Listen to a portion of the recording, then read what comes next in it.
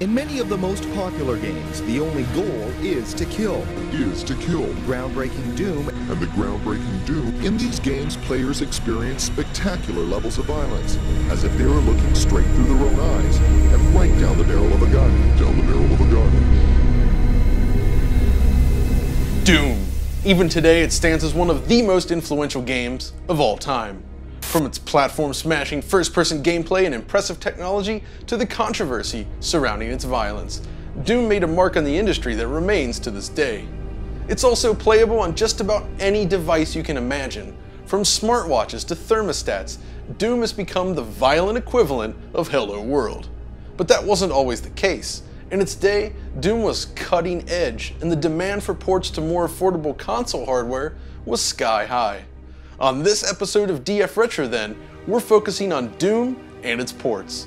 From the original PC release to each of its official console ports, every version is on the table and it's all on real hardware. Some ports are great, others borderline unplayable, and we're going to examine all of them. So let's get started.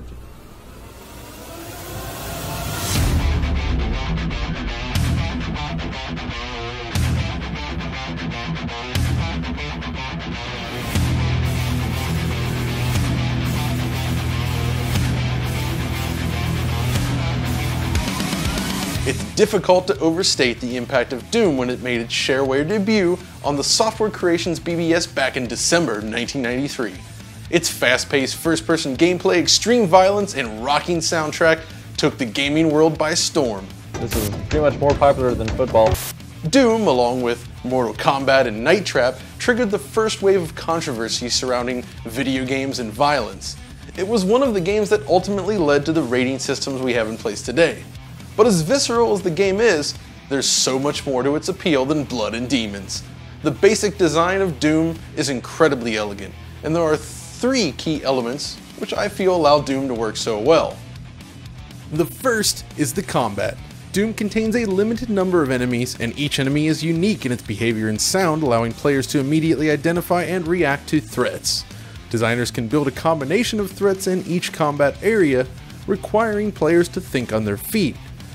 From hit-scanning shotgun troopers to fireball-throwing imps and melee-focused pinky demons, each enemy requires a specific strategy and rapid threat assessment. A combination of unique enemy types that are easy to understand with fast player movement and satisfying weapon animation results in an experience that is easy to learn but often challenging, yet always appealing.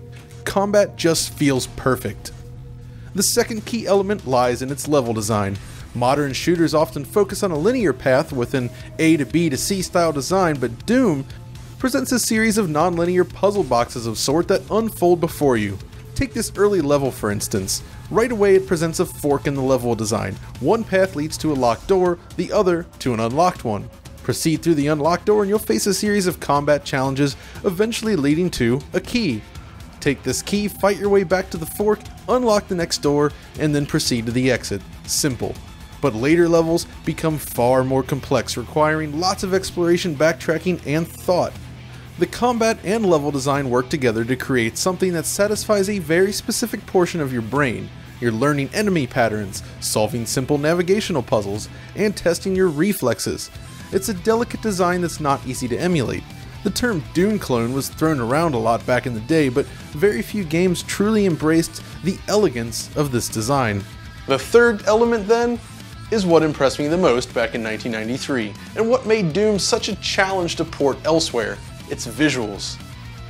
PCs of this era weren't exactly designed to support fast 3D graphics, or even fast 2D graphics for that matter, so when Doom appears with its super fast 3D visuals, many were left wondering, how the heck John Carmack pulled this off?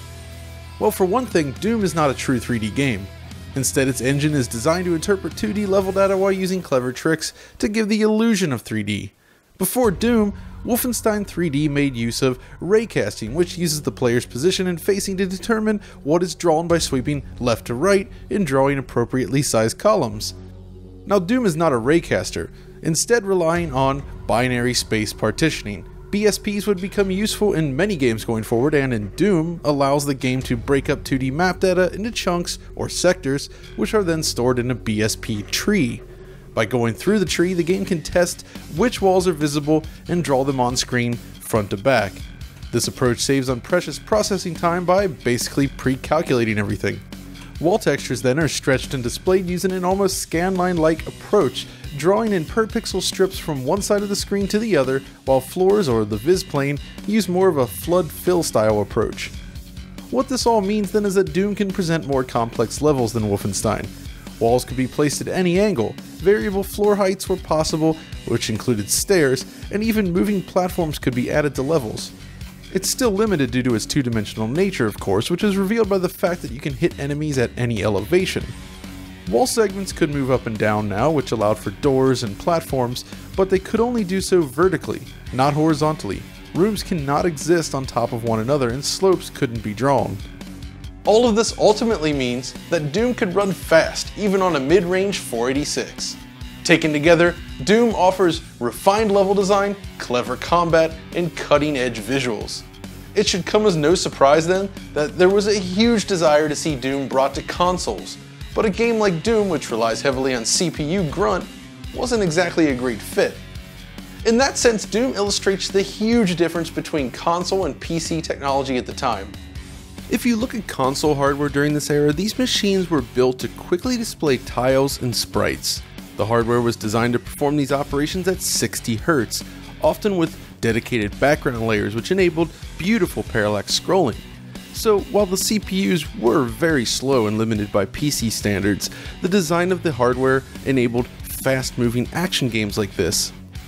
Now, this was less true on the PC, where the video hardware was not really designed to handle scrolling playfields at high speeds. It's true that id Software got its start working on games like Commander Keen, but they really didn't scroll or move anywhere near as smoothly as actual console games. Now, clever programming tricks overcame some of these limitations eventually, but even the best efforts like Jazz Jackrabbit, for instance, still fall far behind the best console games of this era in terms of background and stage complexity. Ultimately, consoles were more capable than the PC when displaying 2D action games at 60 frames per second, but the stronger CPUs on the PC could enable pseudo 3D games like Doom to exist. Which is why bringing Doom over to consoles was not an easy task. The market leaders, the Super NES and Sega Genesis, could never handle Doom without additional hardware, for instance. Thankfully, 1993 marked the introduction of next-generation machines such as the Atari Jaguar and the 3DO, along with the promise of machines from other manufacturers in the future. As such, the era of Doom ports began, and slowly but surely, each moderately capable machine would receive its own incarnation of the game. Rather than tackling each console version chronologically then, I've decided to approach this by starting with the least playable port all the way up through the most playable. Sure, that sounds like worst to best, and in some ways it is, but there are certain nearly unplayable ports which might still be impressive for the hardware. Got it? Let's get started.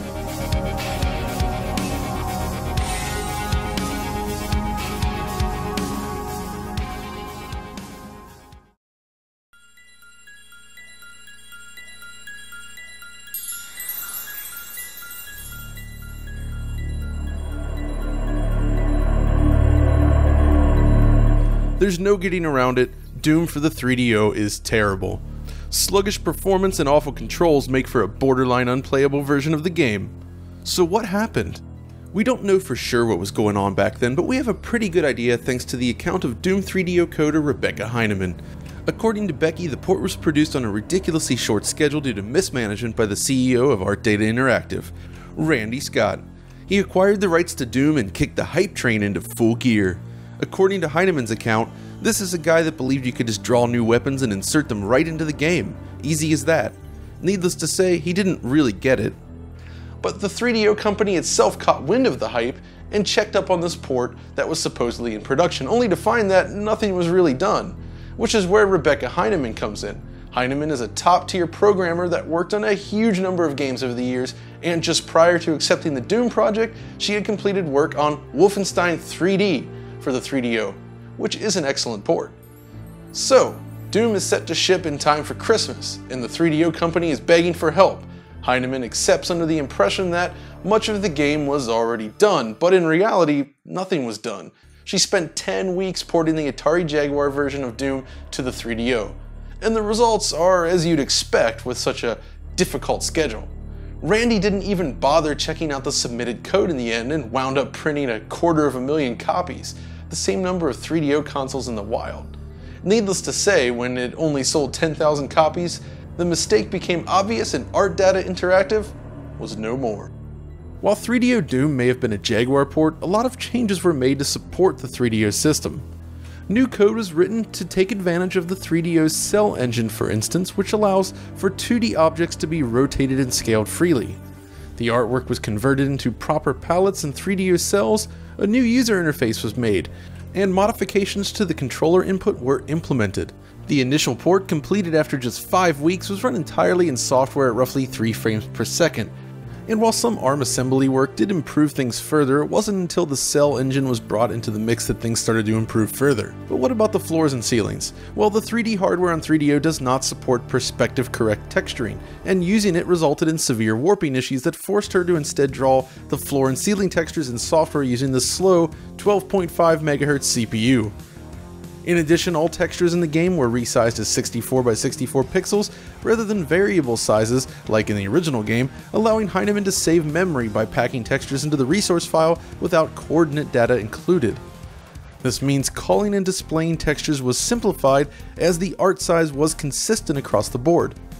Of course, as with the Jaguar version, 3DO Doom features fewer overall textures, which helps with memory constraints but leaves us with a very brown looking version of Doom.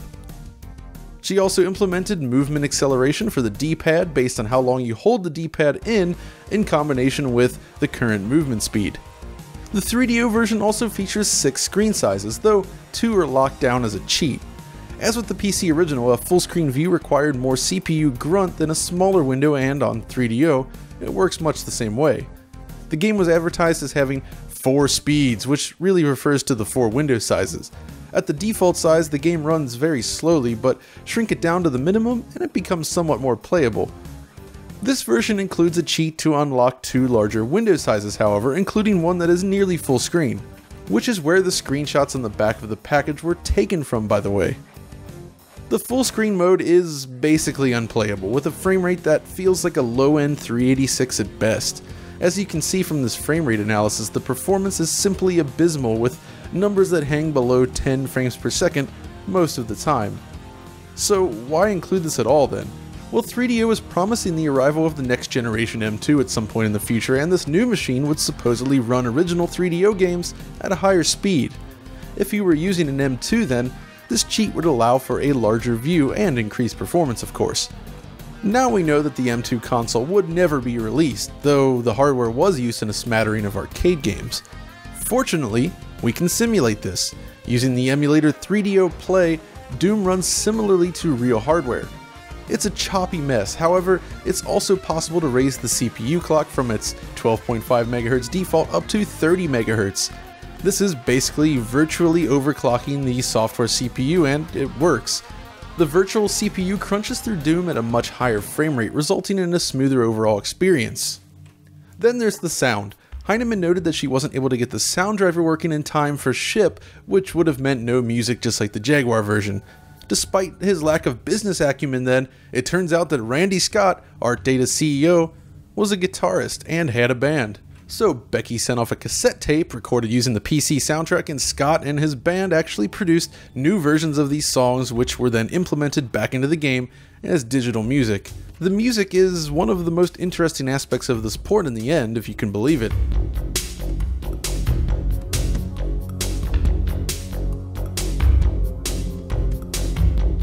Okay, so at this point it's clear that the frame rate is an issue, but for me, the real problem lies with its input latency. Despite the interesting tweaks to movement acceleration, the fact remains that Doom is highly unresponsive. Press a button and it feels like an eternity before the weapon fires. Now, you might think that this is due to the low frame rate, but there are other versions which run nearly as poorly yet still manage to offer responsive controls. When combined with the low frame rate, it makes for a game that is nearly impossible to control. Altogether though, despite the lack of quality, Doom for 3DO is a fascinating port with an interesting history behind it. That it was made in 10 weeks primarily by a single person is incredibly impressive, but unfortunately Randy's poor business decisions ultimately resulted in a game that was much worse than it could have been.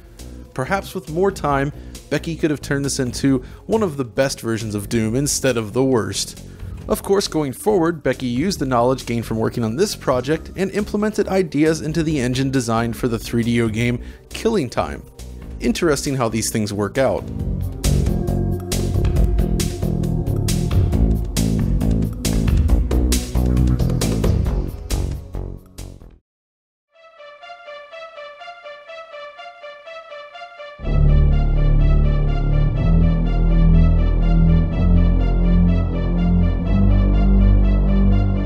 Welcome to the port that defied all expectations, Doom for the Super NES.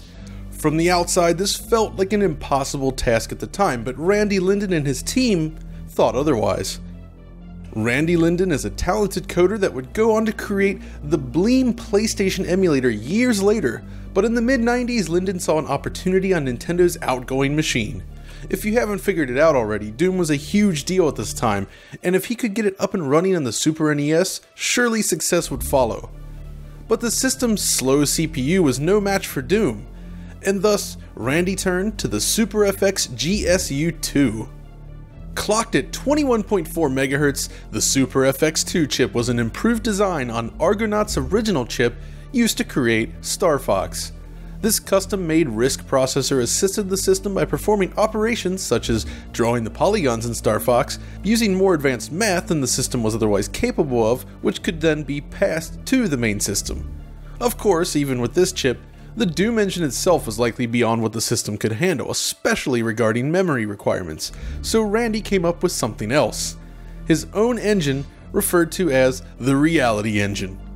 The game is rendered at the typical resolution of the Super NES, which is 256 by 224, but is displayed in a much smaller window. In addition, horizontal pixels are doubled, resulting in a much chunkier looking game. This is the equivalent to the low detail mode on PC. By doubling each pixel in one direction, the rendering load is reduced. While there isn't a lot known on the Reality Engine itself, based on what we know about the original Doom engine, it likely draws walls and floors using different techniques.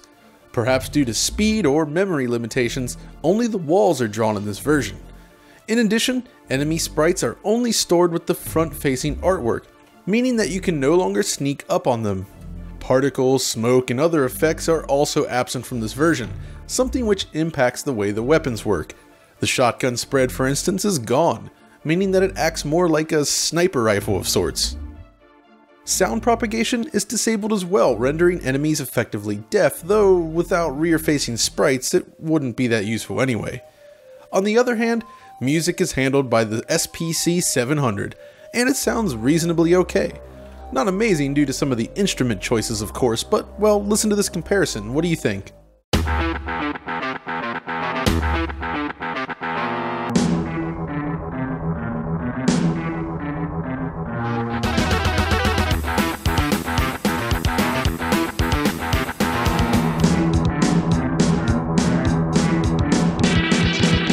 There is one impressive aspect of this port, however, the maps themselves.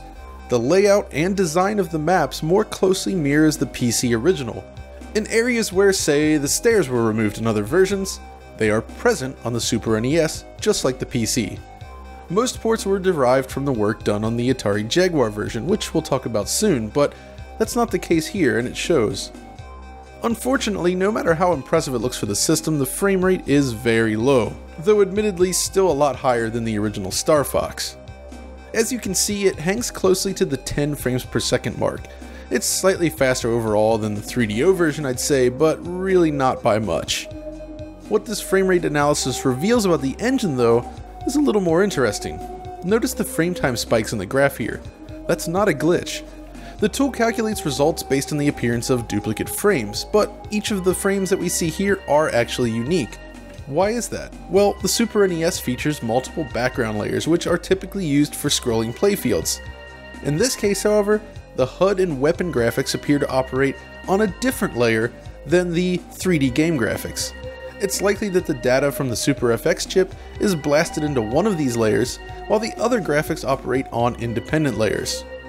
Control-wise, well, the game is serviceable in that it's more responsive than the 3DO version, but it lacks the option to circle strafe due to the way the engine works, and you'll often find yourself getting caught on walls, which doesn't really feel very good.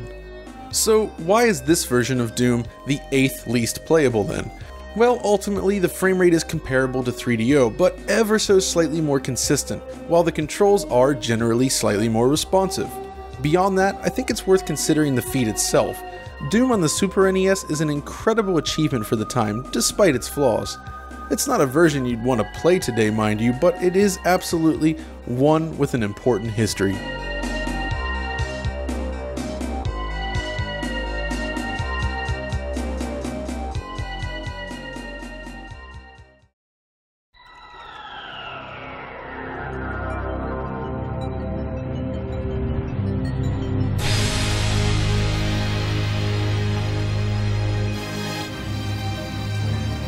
Doom for Sega Saturn is a slow game. Very slow. This now infamous port released after the PlayStation version is one of the last official ports to be released, and it's not good. But it didn't have to be that way. Saturn Doom was ported by Rage Software, and the main programmer on this project was Jim Begley. If you were into the ZX Spectrum back in the day, you might be familiar with Jim's work, but he's programmed games for many other platforms as well, and currently, he's working on the ZX Spectrum next, which is looking pretty great. So, with all that experience under his belt then, what went wrong? Well, the original pitch was to port the PC version of Doom to the Saturn with the entirety of Doom 1 and Doom 2 included in the package, but ultimately had to settle on porting the PlayStation version. Why is that? Well, that's where things get interesting.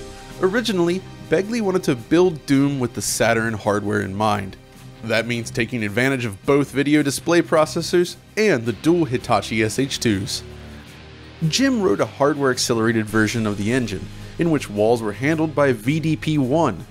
This version was reportedly running at 60 frames per second according to Jim, but ultimately, it was vetoed from on high. You see, everything still hinged on approval from id Software. Jim's high-speed version of Doom had one major caveat: texture warping. Carmack is understandably not a fan of affine texture warping and shot down this version of the game, asking Jim to rewrite it to more closely match the original PC version. He even suggested using the system's two DSPs to render the screen, which only have 4 kilobytes of memory. This decision ultimately handicapped the port, though Carmack later admitted in a tweet that perhaps he should have allowed for more experimentation, and I think the end results support this. After changing gears then, the dev team was in a rough spot. Without assistance from VDP-1, Saturn is basically an overclocked Sega 32X, so it should come as no surprise that the end results were rather slow. The workload then is divided up between two SH2s. One SH2 handles the walls, while the other handles the viz plane. The PS1 maps then were selected for this version as they were already prepared for a low memory environment. As expected then, Saturn Doom shares a lot with the PlayStation version. It uses the same WAD format. Maps are stored the same way in both versions, and much of the on-disk data is identical, including graphics only used in the PlayStation version. Like PS1 Doom then, the Saturn version includes a selection of maps from Doom and Doom 2.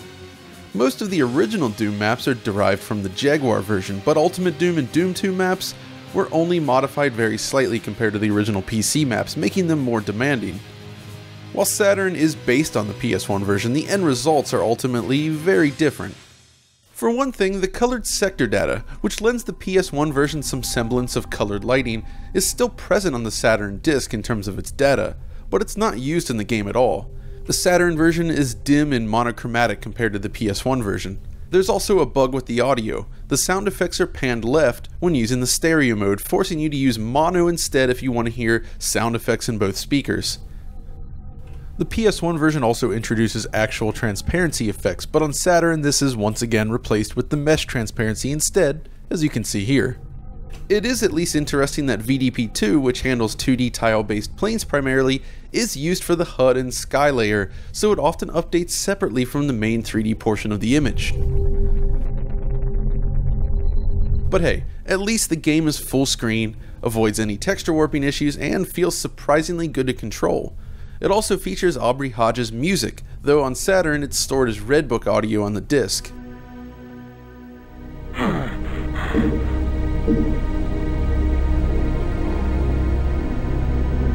main issue here, though, is performance. Saturn Doom runs at an obscenely slow frame rate. It's slightly faster than 3DO and SNES Doom, mind you, but only just. The original Doom levels are the most playable in this port thanks to the simplified Jaguar layouts, but as you move into the Ultimate Doom maps, or the Doom 2 maps for that matter, things grind to a halt rather quickly. And this is ultimately the real issue with this port. It looks nice enough, but when the performance is this slow, it becomes very difficult to enjoy. At least the controls feel nice despite this. The firing rate of the weapons, for instance, appears to be increased in this version to compensate for the low frame rate, and input is surprisingly responsive, especially compared to the 3DO version. Lastly, I finally tested the rumor which suggested that the Japanese version of Saturn Doom runs faster than the American release, and the results? Well, they're virtually identical. Using this demonstration level, which plays from the title screen, you can see that the results here are like for like. Both versions turned in an average frame rate of just 13 frames per second for this segment. Now keep in mind that if you were playing the PAL release back in the day, you would see lower frame rates, but the rumor has typically focused on the NTSC-U versus NTSC-J versions, and well, at least we can finally put that rumor to bed. But ultimately, this is still one of the least playable ports out there. It comes in at number 7 on the playability list due to its more responsive controls and slightly higher frame rate compared to 3DO and Super NES, but it's fair to say that this version remains the most disappointing of all. To understand the impact, look no further than Digital Foundry's own Rich Ledbetter's review of Doom for the Sega Saturn magazine back in the day. After years of waiting, Doom finally arrives on the Saturn, he writes. Unfortunately, it's a breathtakingly bad conversion of a classic game. Saturn owners have every reason to be outraged by this game.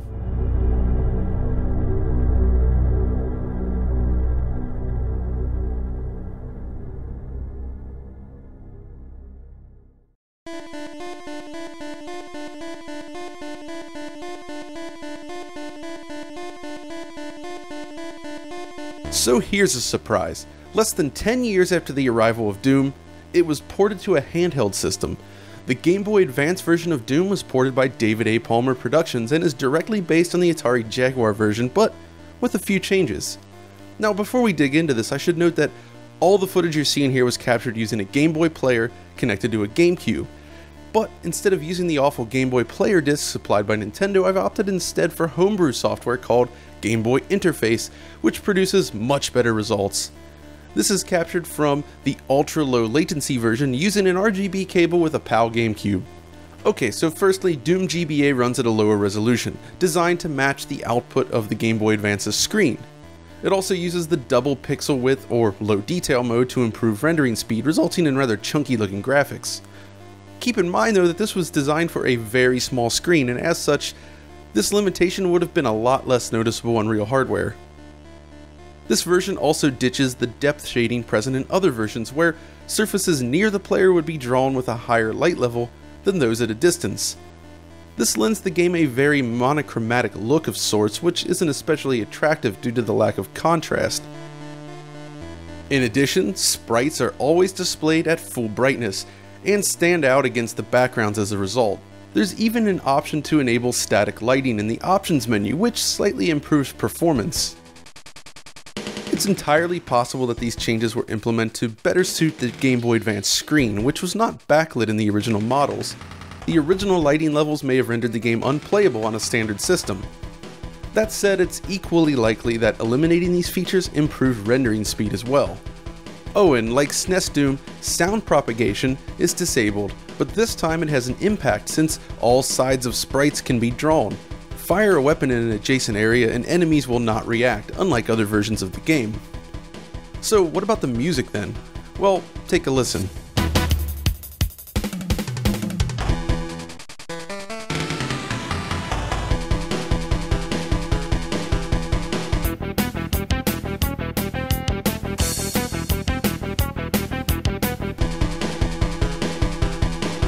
What do you guys think?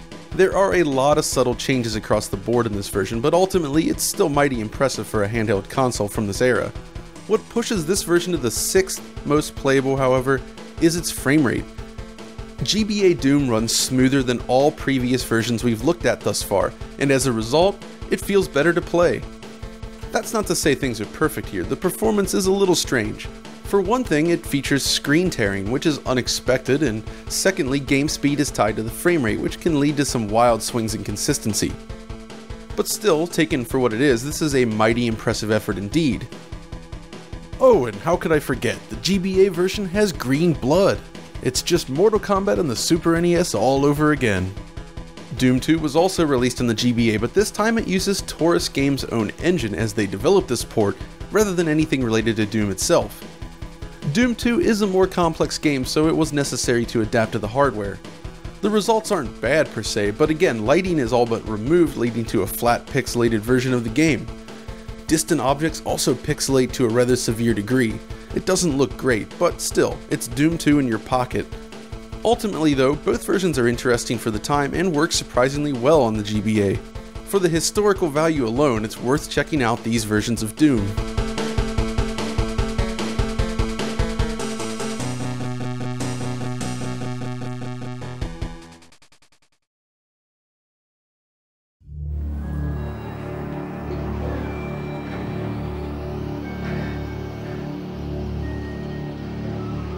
Ah yes, the 32X. After running through every single game on the system during the last 2 episodes, Doom for 32X stands out as one of the better conversions for the system.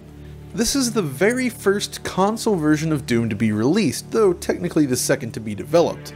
And as with so many others, the 32X iteration is derived from the Atari Jaguar version, but with more limitations. For one thing, there's just 17 levels in the game, all of which are modified to match the Jag version. This means that the entirety of the 3rd episode is absent here, and when you beat the game using cheats, you get nothing but a DOS prompt. This version, like the Super NES port, only features front-facing sprites due to memory limitations. The 32X iteration is somewhat ugly compared to these other ports though, due to a limited color palette and grainy visuals. It even plays in a rather small window. Then there's the music, which was poorly converted from the original PC MIDI files, and sounds like this.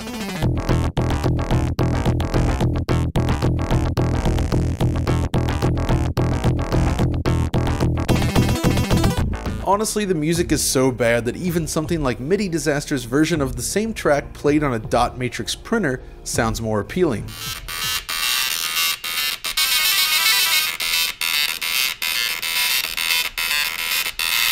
But this is one case where I'd argue that the sound chip is not at fault, however. Take this remix from Evil Telephone for instance. It makes far better use of FM synthesis than what was shipped on the 32X.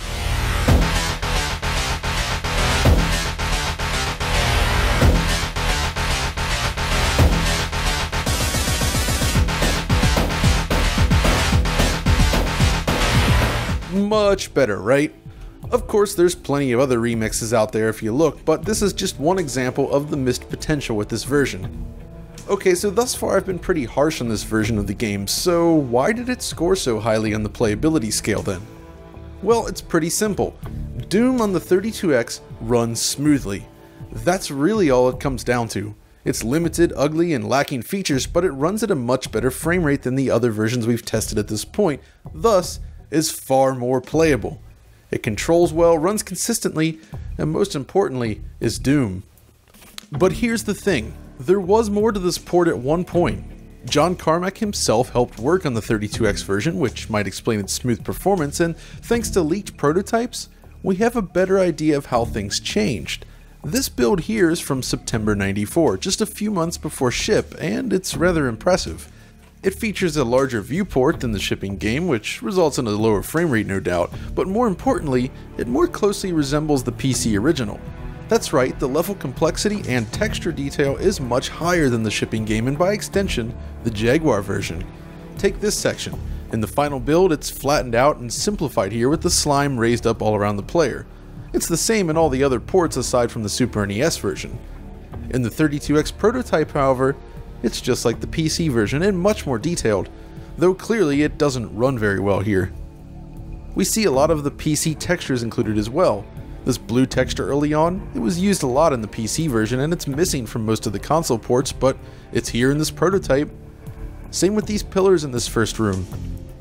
The stairs in the second stage though are absent, but the middle section is still raised, which is interesting. Clearly, even this close to ship then, the 32X version was rather ambitious and was likely cut down dramatically in order to ship on time and get the performance up. With another 6 months, who knows what could have been, but hey, by that point, the 32X would already be on the way out. Amazingly, even with these enhanced levels, the game still manages to run better than the other previous versions, save for the GBA version. Ultimately though, the final shipping game is a good version of Doom. It's missing features and is relatively ugly, but it runs smoothly and is fun to play, hence why it comes in at number 5. The next port though, is perhaps the most pivotal console conversion of the game, the port which spawned so many others.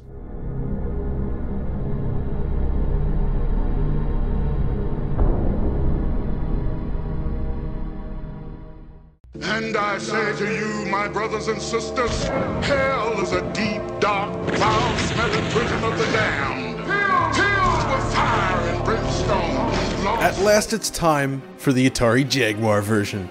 This legendary port was the very first console conversion completed, and it was handled entirely in-house by John Carmack himself. It's an excellent port of the game, and in my opinion, the second best console port of Doom from this era. It takes full advantage of the hardware to deliver a full-screen Doom experience on a console in 1994 at a time when an IBM PC was still extremely expensive. Alright, so let's start with the basics then. As mentioned, Jag Doom is full screen, but like several other ports, makes use of the low detail mode which doubles horizontal pixels, cutting the effective horizontal resolution in half. While this is certainly a compromise, it still manages to look reasonably sharp on a CRT TV, but where the Jaguar port really excels is in its use of color, and it's here that it absolutely decimates the PC original. Jag Doom uses the system's CRY color format, as opposed to RGB or another option. When using this color format, you have 8 bits for color and 8 bits for luminance.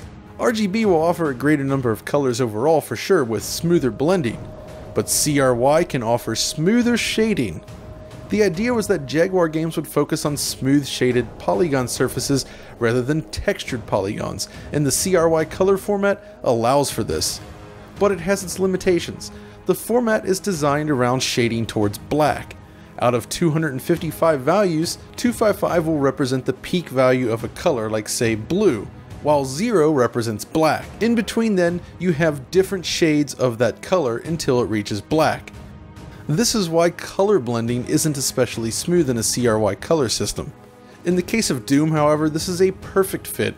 Doom is a very dark game, and shading to black is precisely what the art calls for, thus it works brilliantly here. Where can you see it most prominently? In the depth shading. The gradient as objects move into the distance is completely smooth on Jaguar, no obvious color banding. Other versions of the game exhibit obvious banding instead. The PC original only supports 256 colors period, and is especially bad for this. So while the resolution is lower, the shading is so much smoother on the Jag compared to other versions that it really sticks out. Unfortunately, due to cartridge size limitations, this is where the cut down versions of the maps were born.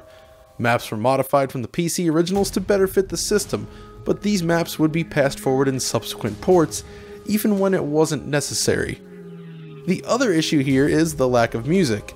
Music playback on the Jag is handled by the system's DSP, but in the case of Doom, this is reserved for other needs, such as collision detection. As such, the resources necessary for music playback simply aren't available.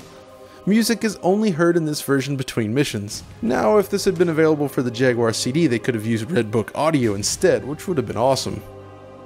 One thing you can do while playing the game though is simply pipe music through the same set of speakers you're using to play Jag Doom. When you combine the sound effects from the Jag with music of your choice, it sounds pretty good.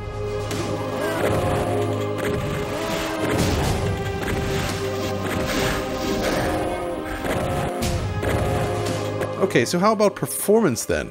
Compared to every other port we've examined thus far, the Jaguar version reigns supreme. On the Jag, the frame rate is capped at 20 frames per second. and the game manages to deliver that relatively often. There's still plenty of dips below that line of course, but the lowest performance on the Jag is equivalent to the fastest performance on Saturn and 3DO Doom. Now granted, 20 FPS isn't exactly a high frame rate, but compared to the competition, it was pretty impressive. This is 1994 after all, and competing games couldn't even come close.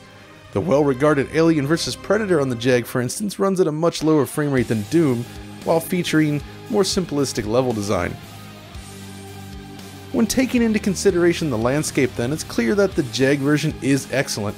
As mentioned earlier, PCs were still expensive, much more so than today, so the Jaguar offered players a chance to experience Doom at a comparable level of quality at a much lower price. But it gets more interesting. The Jaguar scene is very active today if you didn't know, and we'll be exploring that in an upcoming video I'm planning on the system itself, but for now I want to discuss this. Doom 2 for the Jag. Okay, so this isn't actually Doom 2, rather a ROM hack of the original Doom.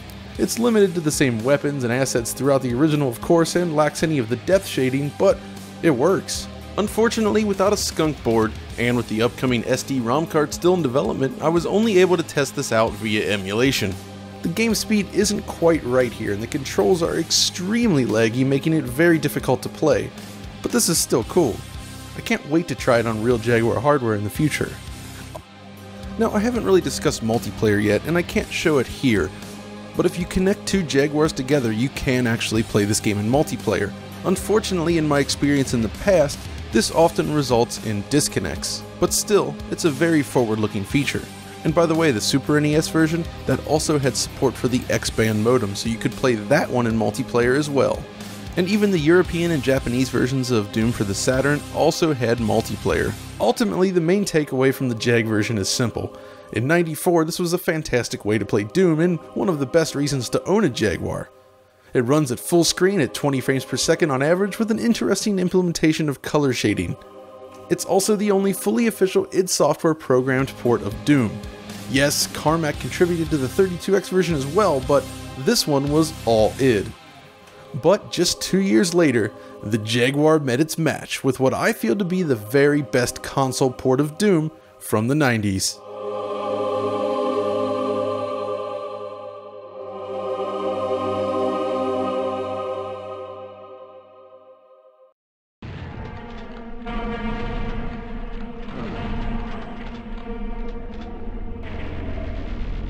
Doom for the PlayStation is a perfect example of how to convert a game. It's packed with content, featuring most of the levels from Doom, including Ultimate Doom and Doom 2, and some new ones, for a total of 59 maps. While this version still shares aspects with the Jaguar conversion, including the simplified Doom 1 maps, the rest of the port feels incredibly fresh and new. They even managed to cram every single enemy into the game, aside from the Archvile, which is impressive enough. Okay, so let's start with the basics for this one then. This version of Doom does not use the low detail mode, and is presented at full resolution. It's much cleaner and sharper than any other console port from this era. The renderer was also upgraded to support a high color mode. This allows for colored sectors, where individual sectors could now have a defined color value, essentially faking colored lighting. This allows for some very moody scenes indeed. This version also includes true alpha transparency for many surfaces and effects, which looks great, and another nice feature is the introduction of animated skies, something lacking from all other official versions of Doom. Beyond that, Doom for the PlayStation is also drawn using techniques that differ from the original game. The system draws walls using a series of small rectangles rather than in a per pixel strip, but this can result in distortion at steep angles. Still, texture warping is kept to a minimum here compared to many other PlayStation games, so it manages to work out in the end. All told, the visuals on display in PlayStation Doom are excellent, and remain unique to this version. This is clearly the best looking port of its era. Then there's the audio. Aubrey Hodges was brought on board to score this version of Doom, and the results are incredible. Yes, the rocking soundtrack of the original is still great in its own right, of course, but this lends the game an entirely different atmosphere, and it works. The music is dark and foreboding, and unlike the Saturn version, which uses similar tracks but plays them back as Red Book audio, The PlayStation version uses its audio chip to play back these tracks instead.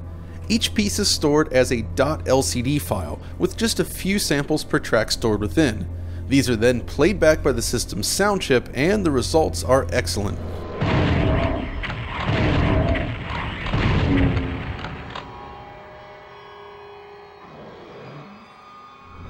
Some users even dug up an Easter egg of sorts in one track. You might already be familiar with this, but check it out. Listen to this one.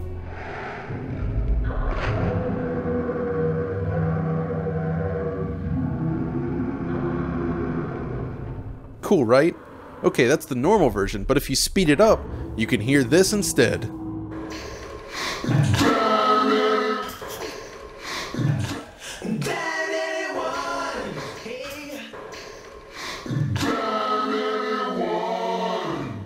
I'd love to know the story behind this one. Now, in addition to the music, all of the sound effects were remade as well and sound pretty nice.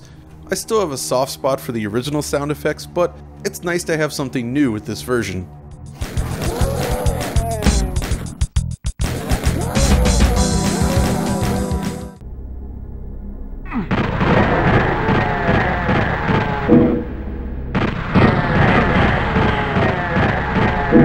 PlayStation Doom also supports the PlayStation Link cable for co-op and deathmatch. Unlike the JAG Link version, this one is actually reliable.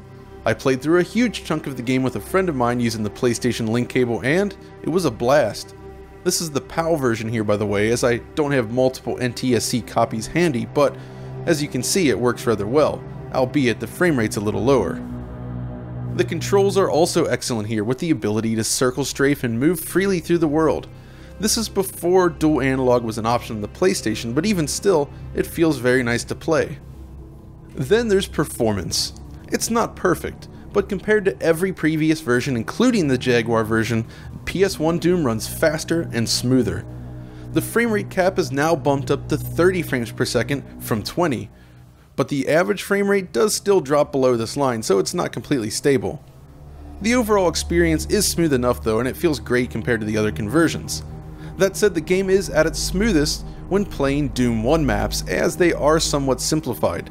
The Doom 2 levels are much closer to their PC counterparts, and as such can definitely exhibit some pretty serious drops, but even these drops are still higher than what you'd get in other ports from this era, so it's not too bad.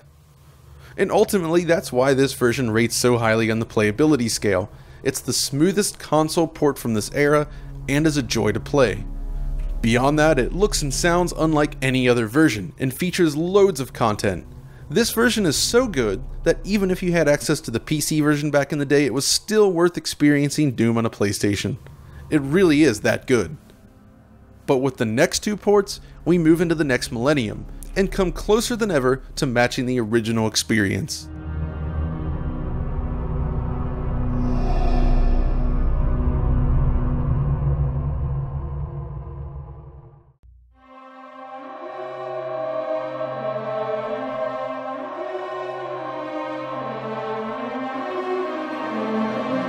It took more than 10 years, but we finally have a near-perfect port of the original PC game. And it came from an unexpected place. Late in the life of the original Xbox, Vicarious Visions released a port of Doom 3 for Microsoft's console. It was an incredible port at the time, boasting cutting-edge 3D graphics for the platform. Doom 3 seemed to exceed what the system could do, and it was absolutely fantastic. If you purchased the special edition of the game, or later, Resurrection of Evil, one of the big extras included was a complete port of Doom 1 and 2. And unlike every other version we've seen thus far, this is a straight PC port. All the maps, enemies, and weapons are included in this version, and in addition, 2 brand new maps. It even includes multiplayer and split screen options. It also runs full screen at a perfect frame rate, albeit with some judder. The main issue here is that Doom was designed to operate at 70 Hz on a CRT monitor with a frame rate of 35 FPS, or half the refresh. On a 60 Hz display, however, this 35 FPS cap remains and introduces slight judder. Even still, it's smoother than any other console version before it and feels amazing to play, something further enhanced by the addition of dual analog control. But it's not perfect. For one thing, the skyboxes in later levels of Doom 1 are all missing, replaced instead with the skybox from the first episode. In addition, the resolution of the game is a little strange. It's rendered at 320 by 240, but the Xbox only supports a minimum resolution of 480i.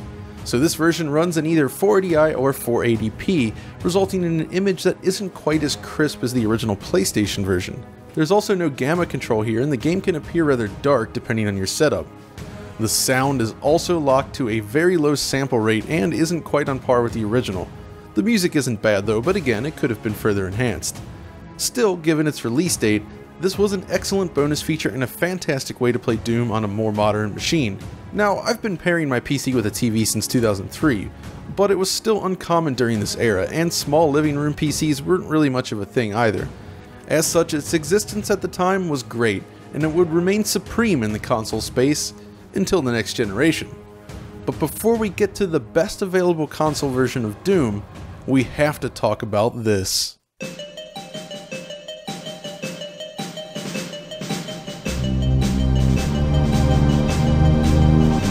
Doom 64.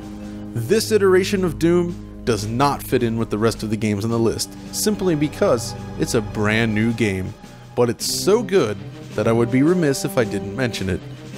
Doom 64 was developed by Aaron Sealer Productions, and Aaron himself worked alongside John Carmack in building the hardware renderer used for the game. That's right, Doom 64 is the first 3D accelerated conversion of Doom. It takes full advantage of the N64 hardware, enabling effects and techniques never before seen in the Doom engine. Because at its core, it still very much was based on the original Doom engine, just heavily modified and improved. For one thing, it runs at 320 by 240 and unlike other versions, operates at a rock-solid, locked 30 frames per second. This is the most fluid console conversion of Doom ever released. It supports bilinear texture filtering, features all new artwork, and introduces effects such as fog, moving skies, advanced lighting, and a higher overall color depth. It also features a brand new selection of maps crafted specifically for this version. These are tough, well-made maps that channel everything that makes Doom great. Doom 64 is an interesting game then. It's basically a full-on hardware-accelerated sequel to Doom 2. And looking back at the entirety of the N64 library, I truly believe that Doom 64 is absolutely one of the very best games on the platform. It takes brilliant advantage of the hardware, runs like a dream, and offers some incredible Doom gameplay, all with a moody Aubrey Hodges soundtrack. If you've never played Doom 64, I cannot recommend it enough. Now, on to the last, best, and most playable conversion of the original games.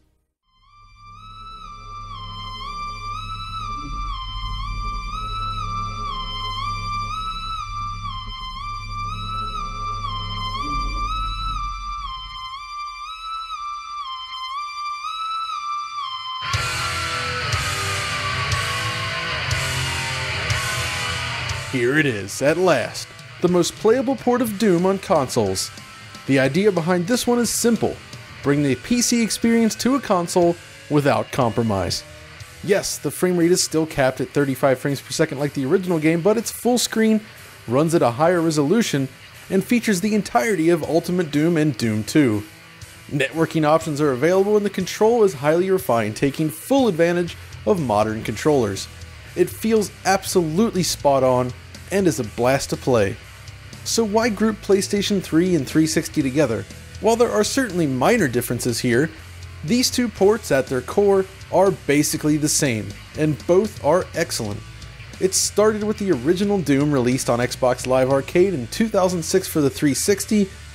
This disappeared in 2010 after Activision lost the rights, but reappeared in 2012 thanks to Bethesda, along with Doom 2. The PS3 first received its port alongside Doom 3 BFG Edition, which included the Ultimate Doom and Doom 2. Same goes for the 360 version, of course. Later on, Doom Classic Complete was released with the master levels for Doom 2 and Final Doom included, making it the most complete version of Doom on consoles. But ultimately, this version of Doom is really all about that, the original experience. There's no texture filtering here, the soundtrack is based on the original PC version, and no additional effects are present. Only the resolution is increased. That said, there is one drawback. They did replace the cross on the health kits with this pill icon, but hey, what are you gonna do? Ultimately though, this version truly is the best of the console releases. It runs without a hitch, offers the best visuals, the most responsive controls, the most multiplayer options, and the most content. Now, on the flip side, it's also somewhat less interesting to discuss than the older ports, simply because no compromises need to be made here at all, but still, it's the best way to play Doom on consoles. But this is really just one tiny subset of Doom discussion, those console ports. Even a solid hour of DF Retro isn't enough to handle all aspects of Doom. There's the other official versions, for instance, a port for the Tapwave Zodiac, and even a Pocket PC version exists. It even released on the iPhone by John Carmack himself, and if I had the time I would have covered these as well, but hey. And that's not even touching on the crazy world of source ports, which could warrant an entire second episode on Doom. Perhaps someday. And with that, we've come to the end of another episode of DF Retro. Looking back, it's clear that getting Doom up and running on consoles back in the day was no small feat, but the results are fascinating all the same. Of the bunch, I have a soft spot for the PlayStation version with its colored sectors and moody soundtrack, but the Atari Jaguar version sticks out as well for its relatively smooth performance and impressive usage of the CRY color space. Which is your favorite port? Be sure to let us know in the comments below. But in the meantime, if you enjoyed this video, be sure to like, subscribe, and follow me over on Twitter. And until next time, stay retro!